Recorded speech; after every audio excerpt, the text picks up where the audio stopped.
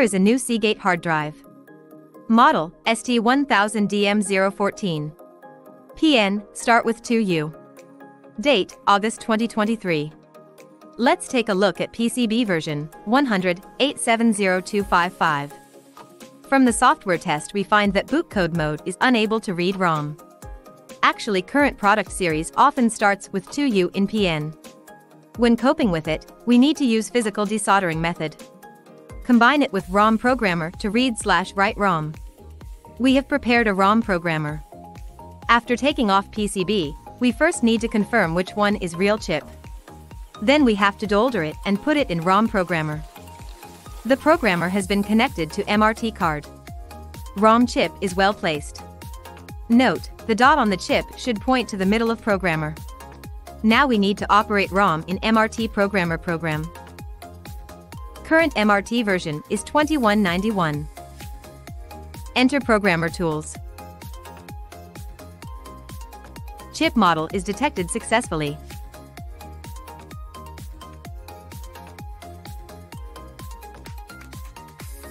The log and ID display 2048 KB capacity. When reading fails, please adjust placing of chip. We first read 32 KB to fast confirm data result. Generally, we don't know the actual ROM size. We recommend to save 1024 and 2048 KB ROM size. Current chip capacity is 2048, we choose 2048 size. Note, when it fails to read ROM at the first time, it will repeat reading twice. When it reports error again, please adjust chip contacts. Enter programmer program again to identify chip. Reading 2 MB ROM size will take 2 minutes and writing at least 4 minutes. Reading completed. Create new folder and rename with disk model.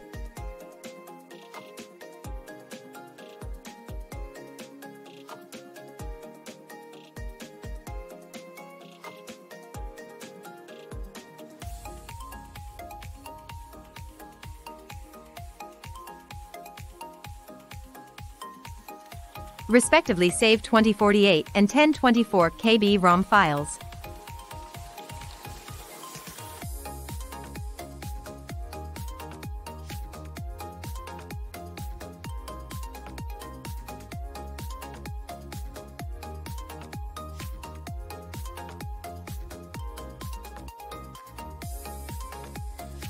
Current chip capacity is 2048, we switch back to 2048 size. Go back to main interface and enter Seagate F3 utility.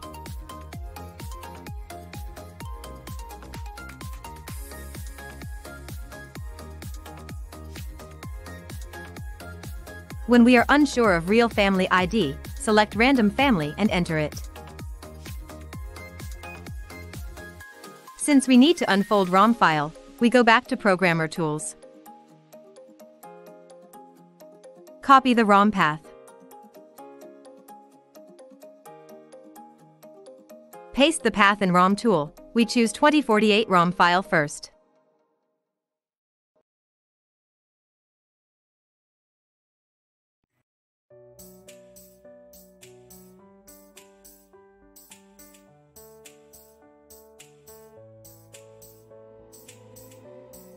CAP wrap SAP are normal data, so ROM size is correct.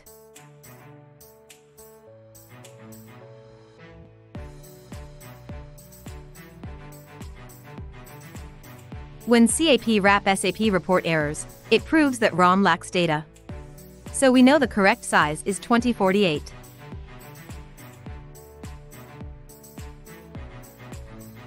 Now we learn how to confirm family ID. The most of ST drives recognize family ID from SAP. A few refer to CAP. We refer to SAP as priority, and now we need to choose D1 family.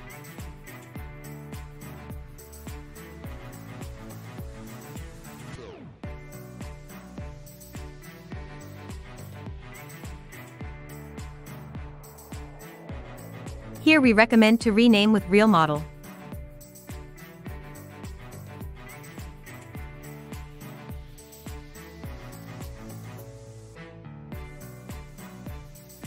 Unfold correct ROM file in ROM tool.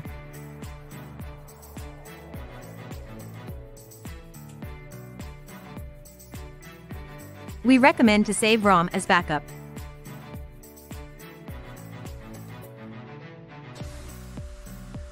Click Firmware Unlock and confirm the result.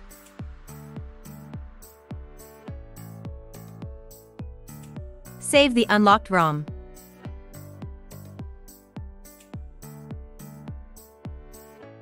The actual repair often considers virtual start. Current function is unable to create virtual ROM directly.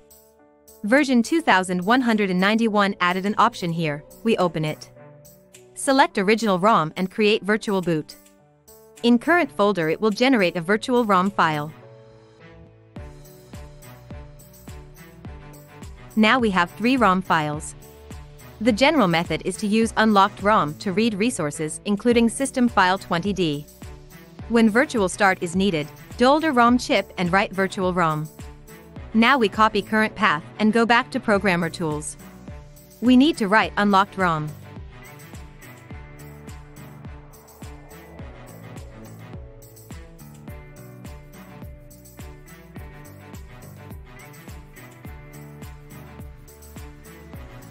It is recommended to save both unlocked and virtual ROM into Programmer directory.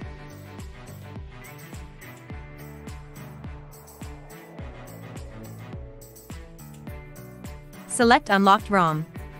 Note, when writing to chip, we have to ensure same writing size as last reading size.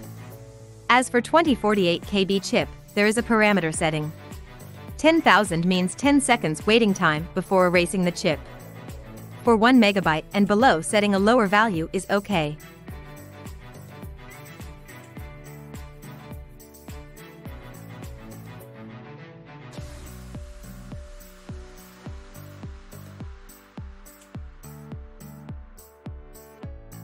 Click Write button. After 10 seconds, it starts to write data. Note, before writing, program needs to send a erase command. If the chip starts writing data before it is fully executed during this period, it may result in data being only partially written. Or if the data is logically written bad, additional time is needed and a second write is required. So waiting time of 10 seconds is actually as much as possible to accommodate 2 MB chips.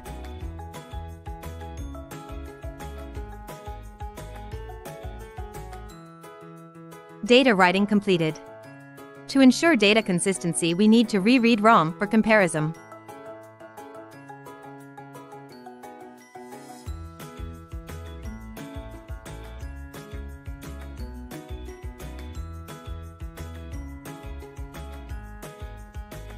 After saving ROM, we use WinHex to compare unlocked ROM with reread ROM. Verify the data consistency. After verification, we need solder ROM chip back to original PCB.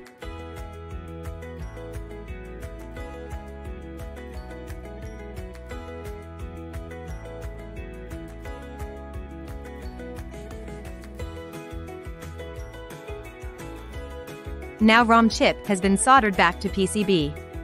We restore the hard drive and connect to MRT device. Since it is unlocked ROM, disk keeps staying at busy status. Manually enter Seagate F3 utility.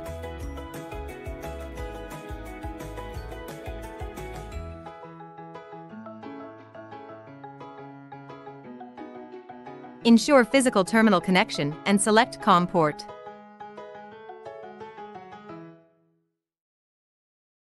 Power off and on, MRT unlock sign appears on terminal window. Click Exchange commands. After getting ready status, identify family and enter program.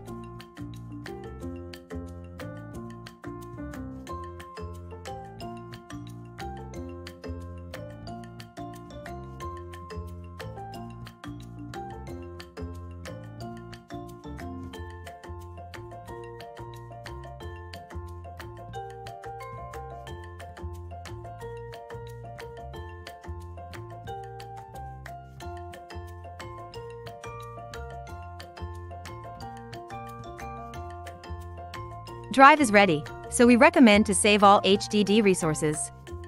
Due to long time waiting, we uncheck system files for quick backup. Remove certain larger modules and modules that are prone to errors.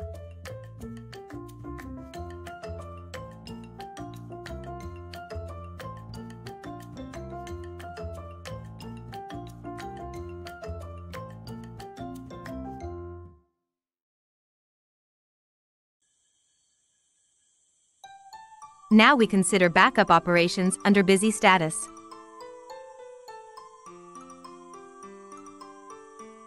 When disk gets busy, we mainly operate system file list.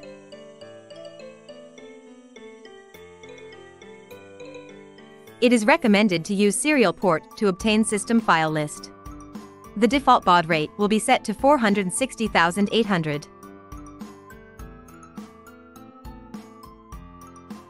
The common read modes are ATA and COM mode.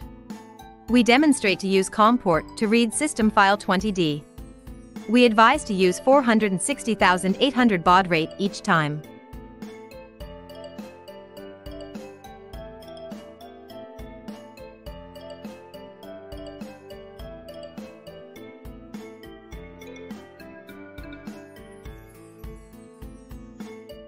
Because drive is ready now, we demonstrate to use ATA mode to read common system files.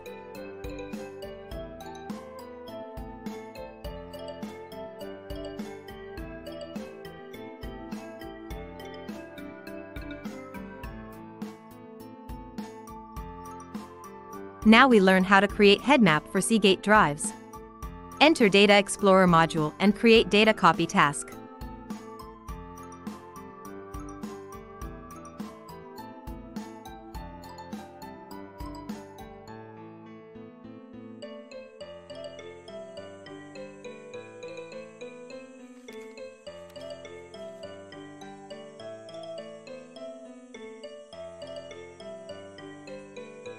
Click Create Head Map.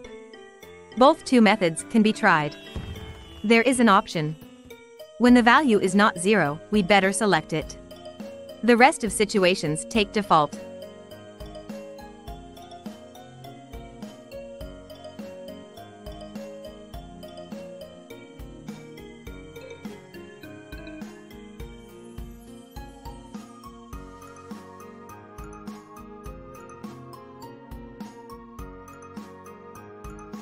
Note, head map requires activated ST utility and it is not occupied by other windows.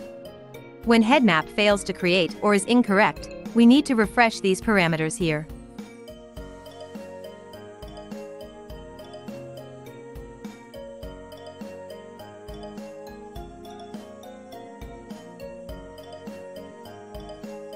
Now we make some suggestions of settings.